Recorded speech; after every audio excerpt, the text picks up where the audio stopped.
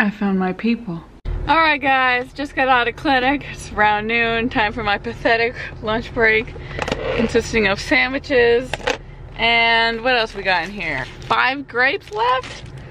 This measly bag of carrots. So I'm gonna have my pathetic lunch, and then I'm gonna go to class where I get my pathetic score on my quiz grade. Tired guys, today was a rough day. I'm starting to realize that I really don't like mucus. I really don't like mucus. Like my brothers, one night when I was younger, to make me vomit, they would put their mucus in their mouth and then show it to me. And I would vomit. And I'm starting to realize that kids, you know, they do that a lot. And sometimes when I look in their mouth or their nose, and it's just got a lot of mucus in it, like I have to turn away. I have to like gag a few times in private so that I don't scare the baby or the child. I will deal with it somehow. Oh my gosh, oh no, the most awkward subject ever. Adolescent medicine. Ew. Don't want to learn about this. Maybe I can finally learn how to ask these awkward questions the right way. Isn't it funny that I was once an adolescent, but every time I talk to one, I'm like, I have no idea what to say to you. Are you an adult? Are you a child? I don't know. Can't process. Brain malfunctioning. Poof. Puberty is defined as the process of hormonal and physical changes whereby the body of a child matures into that of an adult, physiologically capable of sexual reproduction. My teenage years were the epitome of awkward. Very awkward. So many bad moves, so many bad decisions, so many embarrassing mistakes. Yeah, I was not very cool. Sometimes when I think about when I was like 13, 14, I just have to take a minute and realize that that actually happened. That period of my life actually happened. Bae coming in hot. Steaming up that broccoli. Good man. Right, rolling. Alright guys, I'm gonna open this. Alright, America. I hate this. First time opening a champagne bottle. Yeah. Hey guys, so it is 11:36. It's Friday, and as you can see, I'm already going to clinic with no makeup, bad hair, and this random outfit that I put together because I just don't care anymore, and I really don't think children do either. Onward to the last day of outpatient peds. So Adora just finished her internal medicine board exam. So to celebrate, we're gonna go to Austin this weekend for Labor Day weekend. And we got this ratchet hotel. This place is so crazy. I feel like this is where drugs and bad things happen. Okay everybody, so it is me and Adora. We are going to Austin right now because she just finished with her internal medicine board exam. Woo! And also I just need a reason to party. Here we are, Ace Motel Manor. Entrance is right here. Step on up to be murdered and slashed in half. Nobody else here. No wonder this was a good deal. Oh, that door's open. I wonder what happened in there.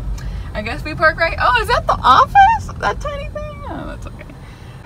We're going to the hotel room.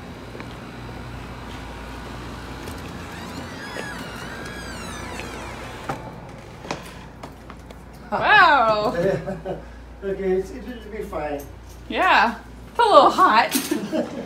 We're at the PCL, which if you don't know is the UT Austin Library, where a lot of people rot and lose hours of life. I know I've spent maybe over 1,000 hours here because of my stupid Bachelor of Science degree. So we're gonna go inside and relive the heartache.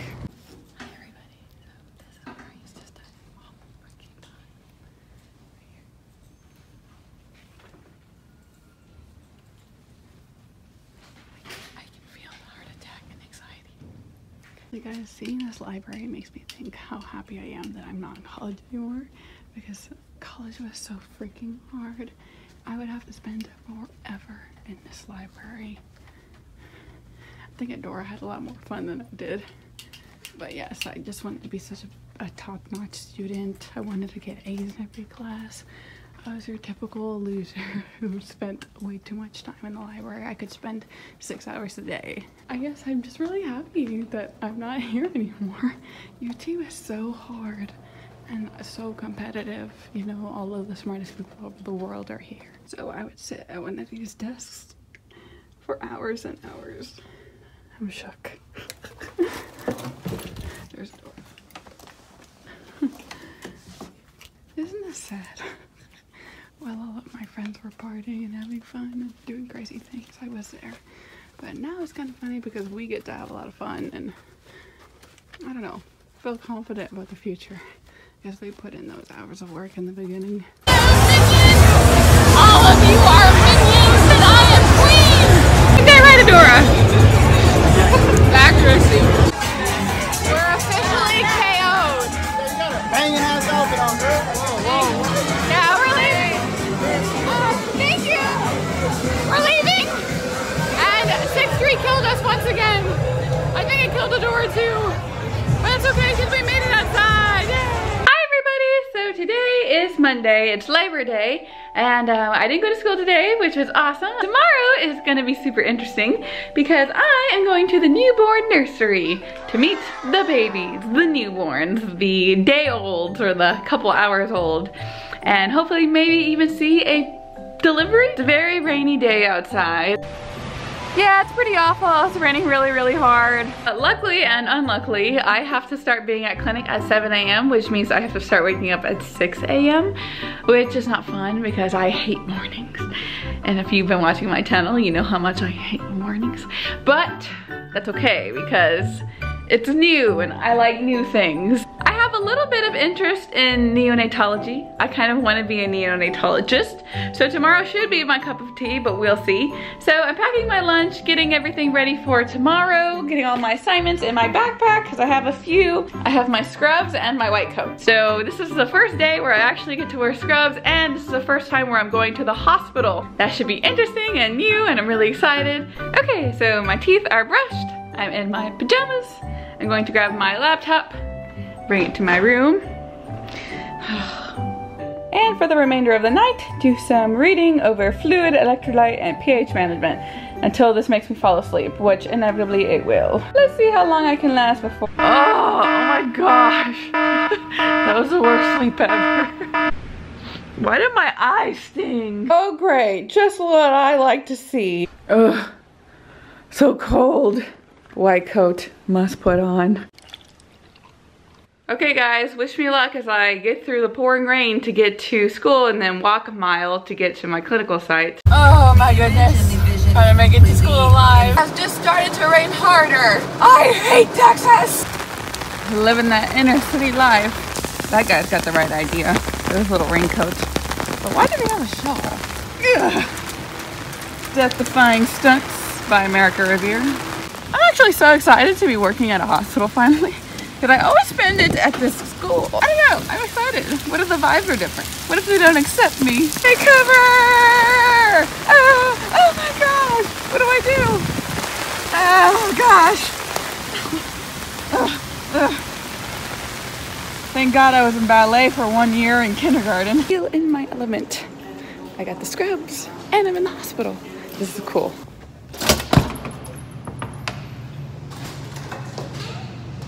Whoa, where am I?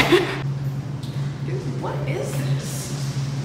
I feel like I'm about to go fight the end of the game monster.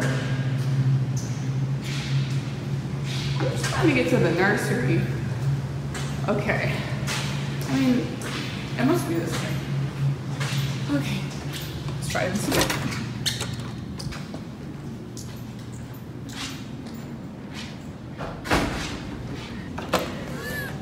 Wish me luck. Oh, cool. I should do some studying while I'm here. Oh my gosh, guys, I'm so tired. So I'm gonna make my big salad and then I'm going to sleep. And it's only 6:30.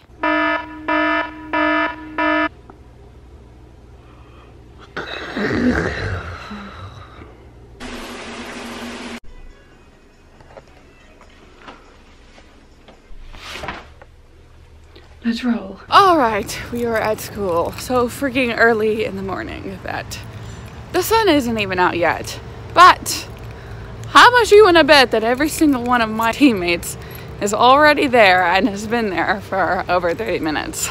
Morning life is not for me. It is 12:30 and I am free from the nursery. I'm now trying to eat my banana very quickly, take the tower down so I can get to my quiz at 1. But these elevators are taking forever.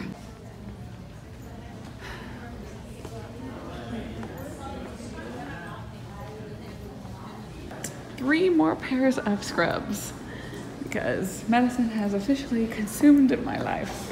So for lunch, I usually make a huge bowl of salad with baby spring mix, as long as it's completely drenched in tons of ranch and croutons. After laying on the couch and doing nothing, it's 8:30, so you know what that means. Bedtime, the best time of the day. Woo! I get so lost so quickly when I'm here. I don't think I'm at the right spot, but I have nowhere else to go. Let's go in this elevator. See where that takes us. Hopefully it's a NICU, but if not, then I'm lost. So, what's the newborn, or the NICU, newborn ICU, and I am finally leaving. One of the cool things about medicine is like when worlds collide. Like for every C-section or at-risk baby, I have to go in with a neonatologist. We're the peds side of medicine. And when I go into that room, I always see the OB-GYN third-year medical student. And that's kind of where OB and peds collide. For a C-section patient, there's this handoff or this exchange of the OB. The OB is the one who takes the baby out, holds it, shows a mom to it, and then the OB passes it to another person, and that person is a pediatrician. And in that exchange, it's kind of like the OB has finished. She has delivered the baby. She has taken care of the mom in this entire 9-month-long journey. And now the pediatrician is accepting this newborn baby for a lifelong of care. And then one of the other crazy things, I don't know if you guys have ever seen a C-section, but it's literally the weirdest, most amazing thing ever. It's really unlike anything that you've ever seen. Even if you've seen every horror movie or every sad movie or every crazy awesome movie, you will not be desensitized to the amazing feeling of looking at a C-section. So this baby literally was just swimming around, depending on mother for everything. And in 5 seconds, the baby is pulled out of the uterus. It looks like a gray blob.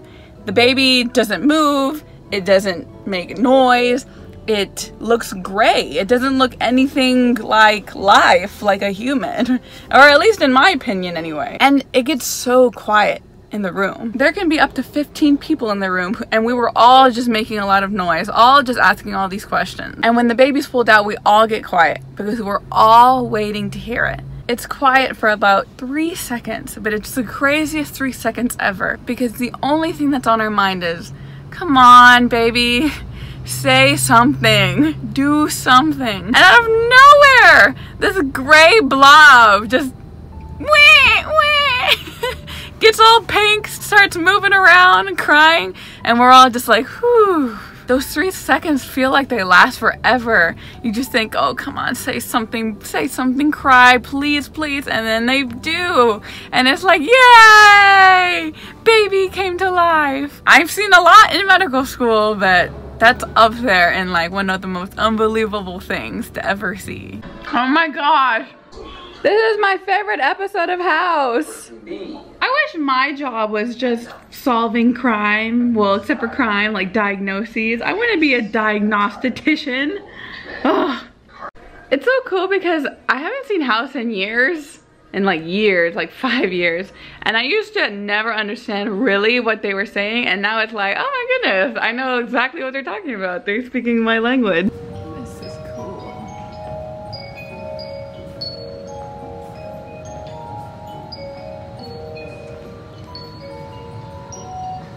This is a bridge to the garage. The girl who was telling me how to get here calls it the piano room. It's very pretty. Hi everybody! So, oh my goodness, unfortunately I am very sick right now. Which I knew was gonna happen sometime in peds, but unfortunately it's happened. So I don't know if it's allergies or if it's a cold or something, but yeah, I'm gonna stay in tonight, watch that new movie Dara Burgess is a Loser, because that just came out today. And then just stay in the house with Calix for the rest of the day. So thank you guys so much for watching. I hope you liked the video, and I will see you in my next one. Goodbye everybody!